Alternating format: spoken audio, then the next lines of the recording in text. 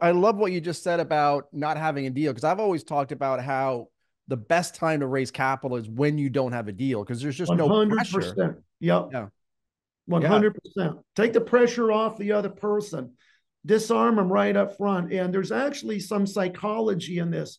People that are salespeople, doesn't matter whatever industry it is that you're selling, they know the takeaway close is the most powerful selling concept in the selling industry. It's basically telling somebody, William, I really don't need your money that bad.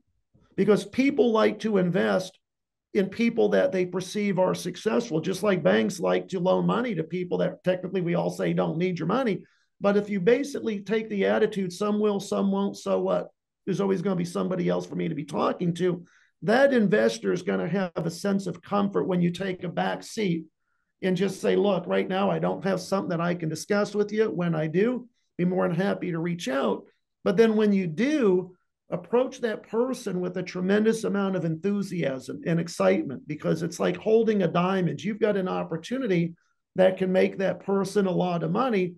But while you're talking about the investment, always be talking about the benefits of what this investment will do for the other person rather than the features. People at the end of the day want to know what will this do for me? So if you enjoyed this clip and you want to see the entire episode, click here. And if you want to see other videos similar to this, click here.